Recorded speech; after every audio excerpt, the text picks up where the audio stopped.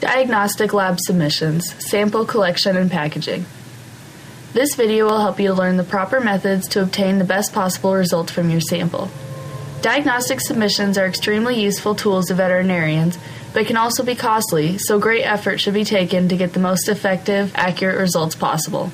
The first step to obtaining a correct diagnostic sample is to select the proper animals to sample. This largely depends on what pathogen is suspected. Acutely infected pigs will give much greater results than chronically infected pigs. You also want to make sure that you're not sending in samples of animals that have already been treated, and if you must, include that in your paperwork. Dead pigs are often selected for sample selection because of the ease of not having to euthanize them. Though convenient, it is important to remember that intestines begin autolysing 15 minutes after death, so attention should be paid to which organs are being collected.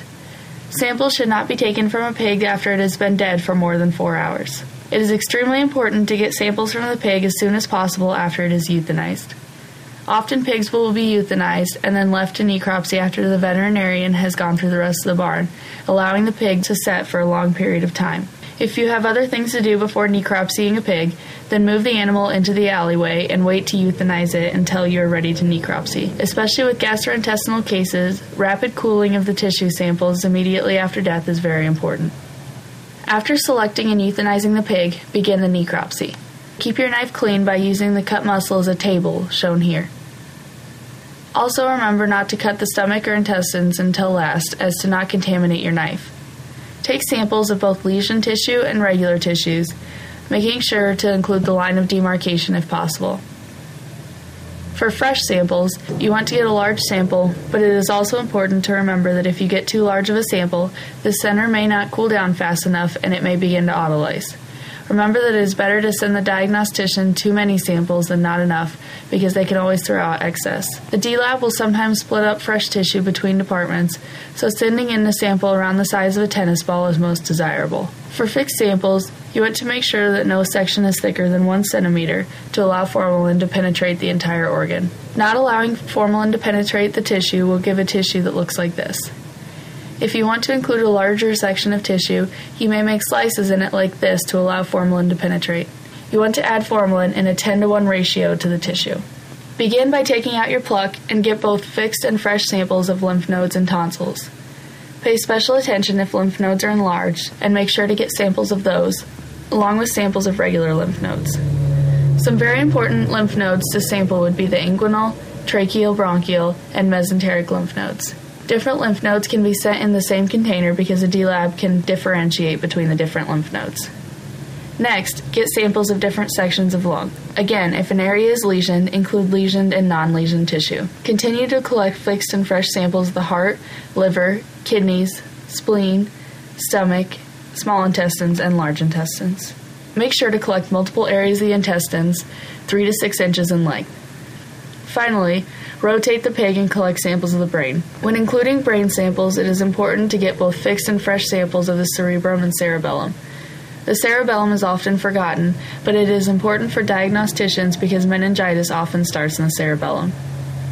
Remember that you can't send in too many tissues, so it does no harm to send in excess tissue even if you may not be testing that specific area. They can save tissues in case it is decided to run a different test a couple days later. If you are taking the time to submit a few samples, you might as well include a full set of tissues. Your fixed and fresh tissues may be handled differently. With fixed tissue, it is extremely important not to allow the sample to freeze. If so, they can develop artifact like this, and they are not diagnostically valuable. Technically, fixed tissue can stay at room temperature for long periods of time, but it is okay to transport it with the fresh tissue at around 38 degrees Fahrenheit as long as it does not reach low enough temperatures to freeze. Fresh tissue should be placed on ice as soon as possible. It should ideally be transported at 38 degrees Fahrenheit. Diagnosticians prefer it be delivered overnight, but it can be kept at refrigeration temperature for 2 to 3 days. Sampling of fluids, such as serum, whole blood, joint fluid, urine, and feces can also be incorrectly obtained and packaged. Choosing which animal and how many samples to take depends on which pathogen you are testing for. For nasal swab samples, you can either use sterile swabs or swabs with media. The media helps the survivability of the pathogens in the swabs. They should be collected in this manner, and you will often hear the pig sneeze or cough once the swab is inserted correctly. You only need to collect a sample from one nostril and then break off the swab into a falcon tube like this.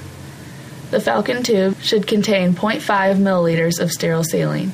It should then be transported at 36 to 40 degrees Fahrenheit, and like fresh tissue, they prefer overnight delivery, but it can be kept for 2 to 3 days.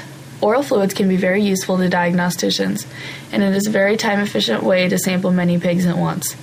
Though it depends on the amount of tests run, at least 1 milliliter is needed, and 5 milliliters is the preferred sample size. These samples should be cooled down to 38 degrees Fahrenheit. Fecal samples can either be collected with a swab or collected in a bag. Diagnosticians prefer samples collected in a bag simply because they have more content to work with. When collecting with a swab, it is much like a nasal swab and should be broken off into a Falcon tube and should be put into 0.5 milliliters of sterile saline. If collected in a bag, you should try to include at least 5 milliliters of feces. It would be preferable to take samples directly from a pig and not from the slats, because feces on the slats can be contaminated with different bacteria. Whole blood samples can be submitted to the D-Lab for evaluations like toxicology, complete blood chemistries, or some PCRs. When submitting whole blood, you do not want it clotted, so put it in the tube and gently invert the tube to mix up the solution present. Do not overfill the tube, or else the anticoagulants in the tube will not be in the right proportions to the blood to prevent the blood from clotting. As a general rule, try to only fill the tubes half full. Whole blood should be cooled down to around 38 degrees Fahrenheit and should not be frozen. For serum samples, they want the blood to clot so that the serum can be spun off. It actually clots better at a warmer temperature, so it does not need to be immediately cooled down, but can wait to go in the cooler for around 20 minutes to facilitate the clotting process. It should be spun down within 12 hours of collection. You then pour the serum sample off and the sample can be frozen, but if it's kept at 38 degrees Fahrenheit, it should be sent into the diagnostic lab within 2 to 3 days. The lab can't process any glass, so it is extremely helpful to pour the serum off into plastic Falcon snap cap tubes. Make sure to close the tubes all the way with 2 snaps. It is helpful to label the serum by 1 to however many numbers you have, and then fill in the corresponding information to the numbers on the submission form. Doing this saves the lab a ton of time and helps you to get speedy, accurate results. It is preferred to mail the tubes in a box like this, and not to send the tubes loose in a bag. Do not mail tubes loose in a bag because they often break and spill. The way your samples are labeled and packaged can greatly affect the quality of results you will get back. Separate different cases and clients so that they are not confused, and make sure that the paperwork is clearly belonging to one case or another.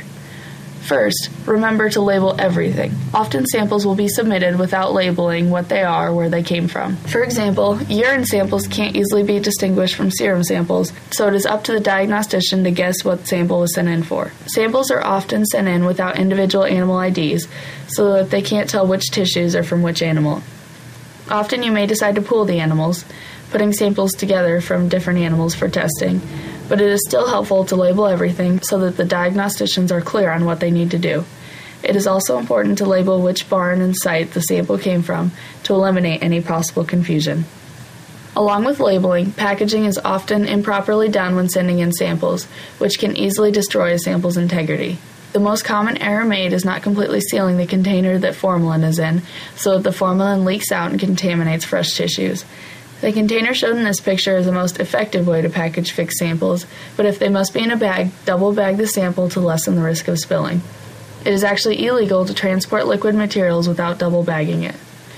Whirl-pack bags are great for sending in samples of fresh tissue. Samples from each animal should be grouped together in one bag. Make sure there is a 2-to-1 ratio of ice to tissues. You may add airbags to protect the samples during shipping, but do not add styrofoam pieces or shredded paper to the box. They soak up any moisture in the box and become very messy. It is most preferred to package samples in a styrofoam box instead of a cardboard box because they don't leak, but if it is necessary to ship your sample in only a cardboard box, be sure to place it in a leak-proof bag. The Postal Service will not ship any leaky boxes, charging the diagnostic lab and you a $25 fee and delaying the processing of your sample. Diagnosticians really appreciate it when the sample submission forms are sent in a plastic bag, just to be sure that if anything leaks, they are still able to read the form. It is also helpful to put any ice packs in a bag in case they leak. Detailed information on requirements of shipping biological samples can be found online. They should be labeled with biological substance category B or with this mark. When submitting your samples to the diagnostic lab, keep in mind that you can never have too much labeling or send in too many samples. Fill out every form to the best of your ability and take precautions when packaging. If you ever have any questions, the Diagnostic Lab is more than happy to answer them, and you can contact them by calling this number or emailing this email address. Thank you for watching part 1 of this module.